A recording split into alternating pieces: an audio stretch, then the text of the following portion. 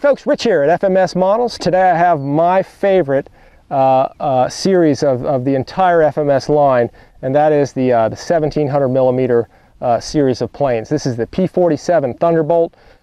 This is the Norma paint job. It also has Little Bunny written on the other side here. But this is the dual camo version. It also comes in a all silver Hun the Hunter version as well. If you like the 1400 millimeter series that FMS puts out, you're going to love the 1700s. For everybody out there that flies gas, glow, wood airplanes, fiberglass airplanes, this 1700 series, which translates to 67 inches of wingspan, really gives you a reason to start looking at electric. These things just fly fantastic. They do about 80, 85, 90 miles an hour. But price-wise, you're looking at around the $300 to $400 range, really, for an all-inclusive receiver-ready airplane. So you add your receiver, your 6-cell battery, and you're off flying with this thing. It assembles really with just a few screws. It comes with contact cement to glue just your pitot tubes and your guns on and so forth. But otherwise, you screw this thing together, you put your horns and rods on, and you're off flying. So it really is a nice package. Now, up front, driving this giant 17-inch beautiful scale propeller is a 50, 60, 300 kV brushless outrunner. The speed controller on board, it's an 85 amp with an onboard 8 amp BEC to drive all of the 9 servos that are installed in this thing.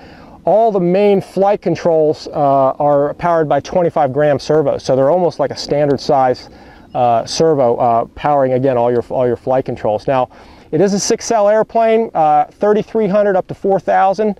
And you get lots of flight time with either one of those. Now, to give you a closer look at this thing, looking inside the cockpit, I'm going to go ahead and pull the canopy off. It has some little catch mechanisms here with a tongue and groove in the front. And the pilot detail is simply awesome. I'm going to peek and get in and zoom in on this thing. There's just awesome instrument detail in here. They painted the inside of the canopy black and everything. All the instruments are painted and everything. It's just a really phenomenal cockpit that they put on here, even with the pilot's name and everything. Now I'm going to pick up the airplane and show you the inside of this. You get an idea how big this thing is. I'll show you what the cockpit or the battery compartment looks like. The battery and the ESC are way down there in the nose. You can see here where the main wing bolts join the wing together. My receiver is right here. I went ahead and I put my landing gear door sequencer board Velcroed there. And this is one of the nicest features of all the FMS planes, and you'll see this in a lot of my videos. Single point wing connectors, guys. So no longer do you have an aileron, a flap, a landing gear, and a wingtip light wire, because this has lights. You don't have 4 wires coming in from each wing. You simply have a single point connector to plug in, and that's it. So you plug 2 spars in, you plug these individual single point wing connectors in, your 4 screws, and you're ready to fly. So it's very easy to transport this thing. You can see where I have my receiver here.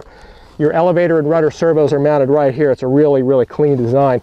Now I'll go ahead and pop this thing back on. You can see how this fits on. You just pop it into position and your canopy snaps right in. Now I'm going to go ahead and flip it around to the underside and show you some of the features underneath this thing.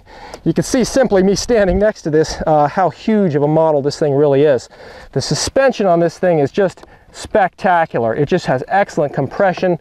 4.5 inch spongy tires, guys, to handle really any surface that you're going to fly off of. You can see it has retracting doors, main and tail. And I'm going to go ahead and flip this thing up so Pete can get a good zoom in on all of the retracts and everything. And I'm going to show you how these things cycle. Now they have really nice metal trunnions here. And let me go ahead and retract the gear for you. You can see the tail wheel door closed. And the inner door is closed in a very scale fashion. Isn't that slick, guys? Again, tail doors, main doors. And this thing is just fantastic. It all comes from the factory, just the way you see it this way.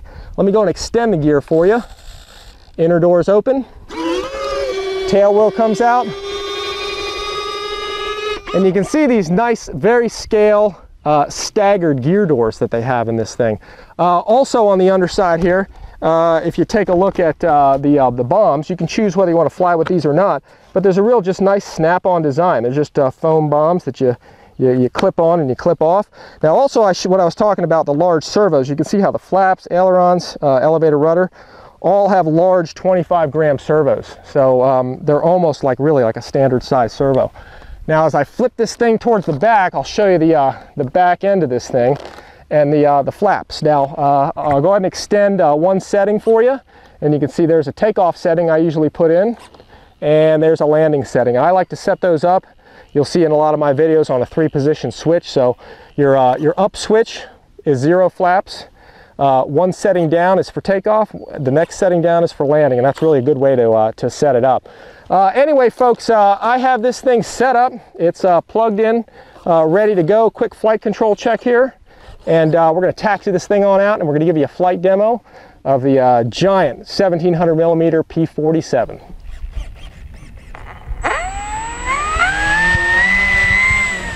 All right, guys, as I'm going to go ahead and taxi the P-47 out, put in one setting of flaps. One thing about this 1700 millimeter P-47 is that it's a little bit light in the tail, so I really taxi this thing with this full stick all the way back. And it's balanced right at the CG, at the factory CG. And I find that when I get rolling down the runway, you start releasing the elevator a little bit. You see it bounce around there a little bit. But we get it lined up here, start applying power, a little bit of right rudder. The tail will come up nicely at about half throttle, and then you start applying full and it lifts off really nicely. Gears coming up, flaps are coming up, and we'll get it here down to the downwind. I usually give it a little bit of time to let those center doors come up, but the center doors come up pretty quick on this airplane. I'll give you guys just a clean flyby of the airplane, as slow as I can get it here safely with no flaps. You can see how graceful a flying plane this thing is. Nice and smooth, nice and low. Just very precise. Go ahead and bring it to the downwind. I'm going to roll it around a couple times here. Just very aerobatic. They called this thing the Jug in World War II. All right, let me go ahead and give you a full flap flyby here. Flaps are all the way in, and we'll get it really slow here. Now this plane does have a lot of drag with the flaps, so you do have to carry a little bit of power, but you can see how it'll slow down nicely. Almost like a kite, guys. This thing's almost like a trainer the way it flies. All right, full throttle, flaps are coming up. Roll it around again, and I'll give you a full throttle flyby here. Power's coming in, right down the center line. Just fantastic. I'm going to pull it up, the half Cuban 8 here, roll it around. Very precise model, guys. This thing just is such a good flyer. Again, like I said, if you guys like the 1400 millimeter warbirds, you guys will love this 1700. It's just such a nice size model. I'll bring it in here to the center, give you guys some steep turns. Very stable, very rock solid. We had a little wind out here before, but it has calmed down. It's given us an opportunity to really show you this thing. You can see how this thing tracks that steep turn just so nicely.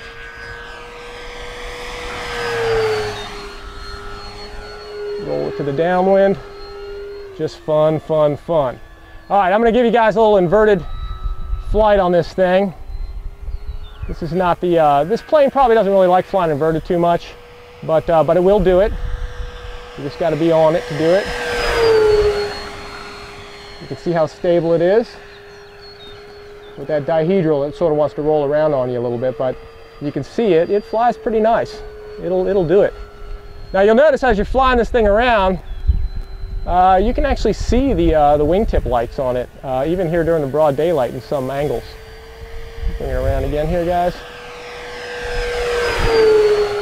Just outstanding, folks. I'll roll it around, and I'll bring it by again here into the center. Get the underside here.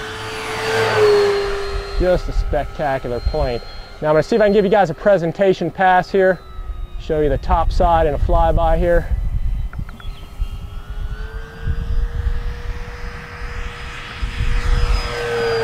Just spectacular. All right, I'll give you guys a couple of rolls here again. Just simply a fun plane to fly, guys. These larger airplanes just they just fly a little better. Obviously, you know, smaller planes, the wind beats them up a little bit more, but these big planes, it is not a problem. They are just so smooth.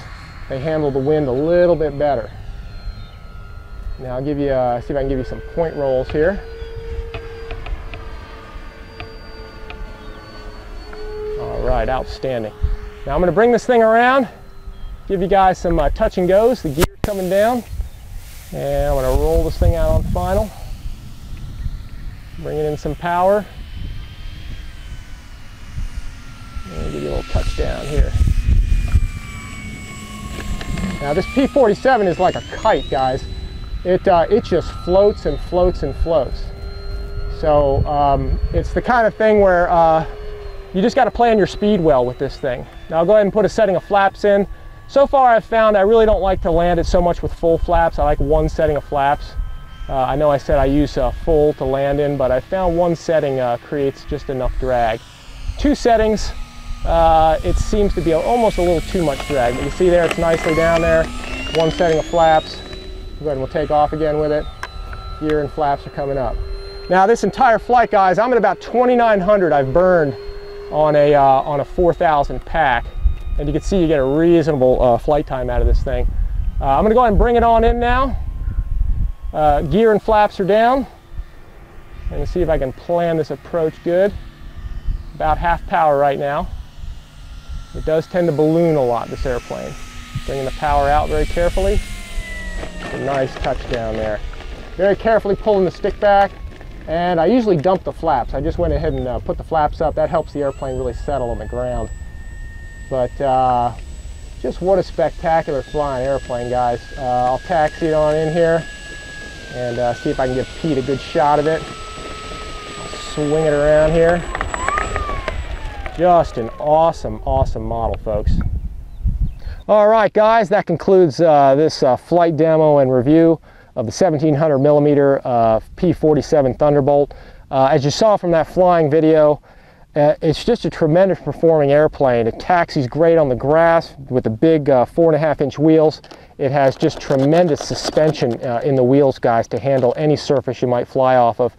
Overall, the 1700 millimeter series, 67-inch wingspan models from FMS, these airplanes really give you a reason to start looking at electric airplanes, I think.